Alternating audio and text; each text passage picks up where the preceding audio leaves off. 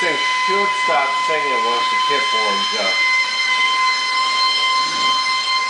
The idea here is to heat the whole panel all over,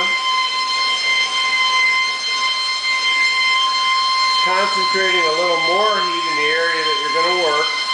But what you don't want a hard heat line, like really hot cold, or else you're going to create problems and stress in your panel. A propane torch will get up to soldering temperature. Oh yeah, well I mean you solder with one. You can still solder with a propane?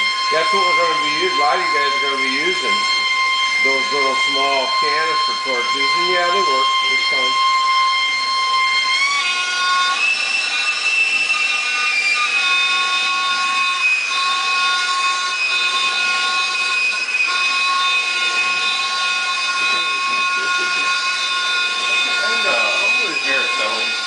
Yeah, we use that all the time.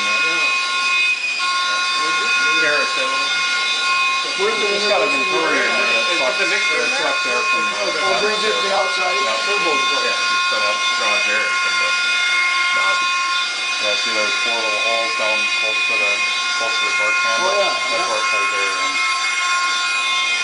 You know you'll be getting Just close. in outside air and just mixing the settling.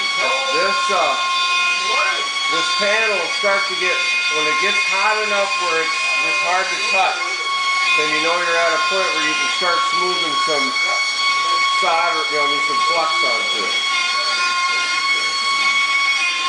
Still kind of cool.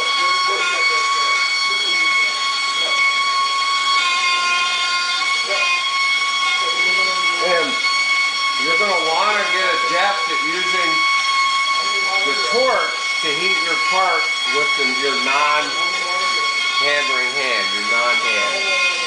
Because you're going to move your solder with your regular hand.